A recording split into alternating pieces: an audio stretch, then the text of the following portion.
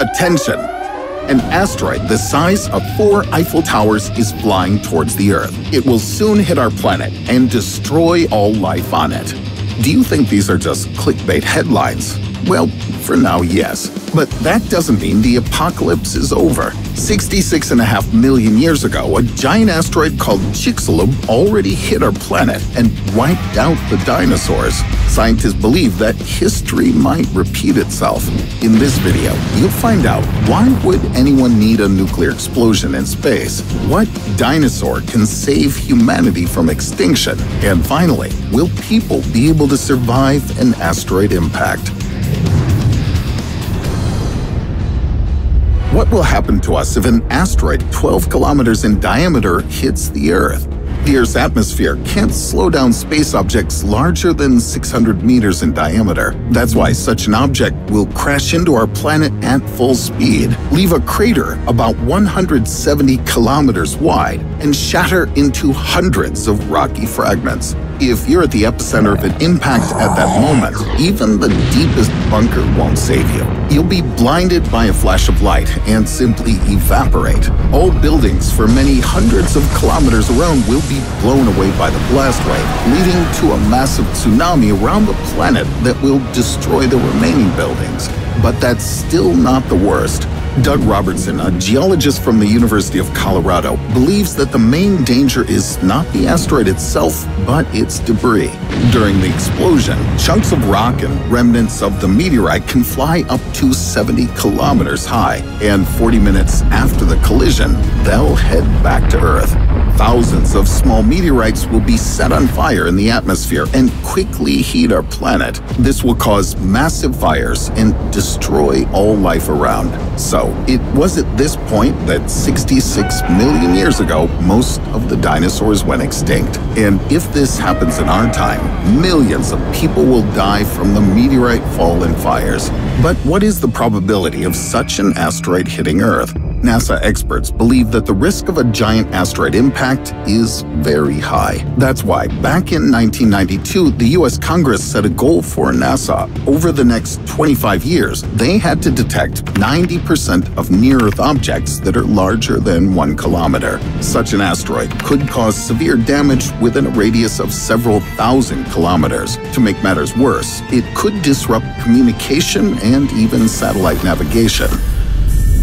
Today, space is monitored by dozens of different programs. Together, they have already found about 50% of near-Earth objects with diameters from 140 meters. And soon this figure will rise, as NASA's planning to launch the NEO Surveyor Infrared Telescope. It'll register all objects larger than 140 meters within a radius of 50 million kilometers from Earth's orbit. The NEO Surveyor will be equipped with 2 heat-sensitive infrared channels. This means that it'll be able not only to detect an asteroid, but also to measure its exact size, find out its composition, and calculate its speed and trajectory. If the dinosaurs had had such technology, they would have known about the catastrophe in advance. And, well, what can we actually do with an asteroid flying towards the Earth? How can we protect ourselves from an asteroid impact? In fact, scientists know what to do. The first thing is to destroy the asteroid before it enters our atmosphere. For example, blow it up with a nuclear device. But think twice before launching nuclear warheads into space. This strategy has a huge disadvantage, as debris of the asteroid can still fall on the Earth and lead to destruction. But there's still another way. An asteroid can be knocked off its course so that it passes by our planet. And NASA's already launched the first DART training mission. This spacecraft will crash into the small asteroid Dimorphos this September. Scientists will try to turn it away from its original trajectory. If they succeed, it'll become an effective way to protect Earth from asteroids. Or not. Probably not. The problem is that the diameter of Dimorphos is only 170 meters, and the DART spacecraft that has to crash into it weighs 610 kilograms. To shoot down the asteroid that wiped out the dinosaurs, we'd need an aircraft 70 times larger than that.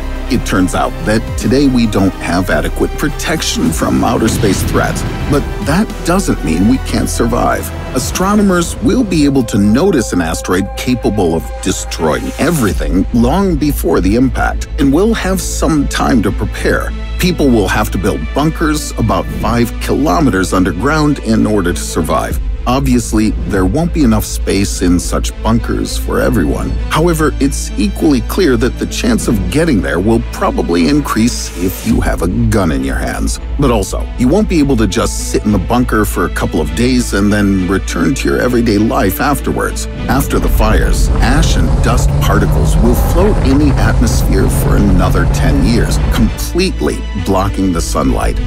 Thus, the temperature on the planet will instantly drop by about 28 degrees, and all plants will die.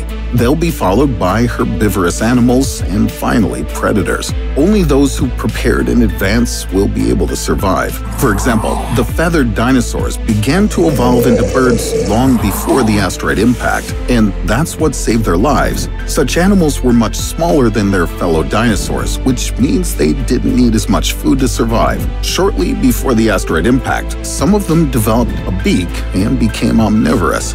They fed on insects, plant seeds, nuts, and whatever else they could find. People also need to be prepared that the food in the bunker may end too soon.